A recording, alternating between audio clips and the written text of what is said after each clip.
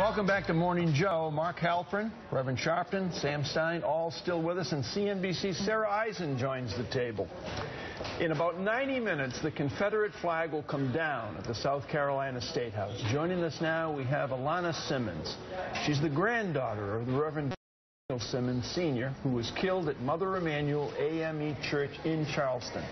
Alana helped create the Hate Won't Win social media campaign in the wake of the shooting, which gained support from the President, the First Lady, and all sorts of Americans. Alana, this morning, the flag comes down. You and others have taught the nation, all of us, a lesson in forgiveness by your comments in the wake of the tragedy at the church.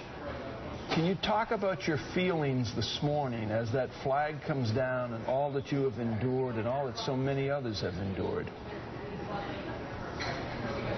This morning, myself and my family, we just feel very proud of the state of South Carolina for taking the initiative to unify their state. I think that one of the things we talked about earlier, Alana, is this would not have happened not only because of the tragedy that was faced. Many of us have been fighting this for years, but the reaction from you and your family and the other families set such a high moral tone and standard. I think it made it a climate that we've not seen since the days of Dr. King. And I think that it is no small tribute to your grandfather that you all operated in the way he would have wanted you to operate, and that he taught and preached to his parishioners.